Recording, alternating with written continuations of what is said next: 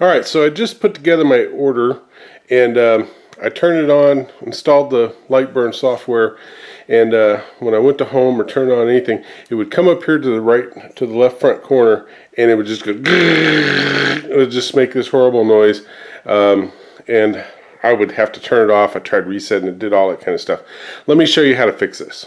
So I already installed my firmware update, all that kind of stuff. What you're going to want to do is you're going to come over here to where it says Window, and click on that. Come down here to where it says Console. Click on that, and it's going to open up a window. Yours may open up over here, but I'm going to move it to the middle so it's easy to see. And you're going to want to type in $, and then 22, and then equals, and set it to 0, and then hit enter. That's going to turn off your homing.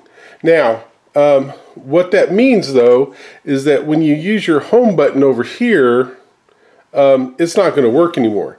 So what I discovered was once I set this to 0 and reset everything, turn everything off, set it back up, and it stops doing that thing, then you can go back and you can actually set this back by going $22 equals 1, and you hit enter, and then your homing button is going to work again. So that's how to fix that problem. Now another problem I had was it kept stopping halfway through my jobs, and I'm going to show you. I'll show you how to fix that in another video here. So hopefully that helps you out with your order. Good luck with it.